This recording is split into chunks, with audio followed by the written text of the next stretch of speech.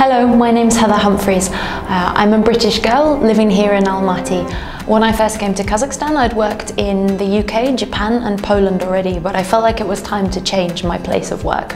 And even though when I came here, I didn't really know anything about this country, I've absolutely fallen in love now with Almaty and its people and its food, even its weather, although you may find it hard to believe.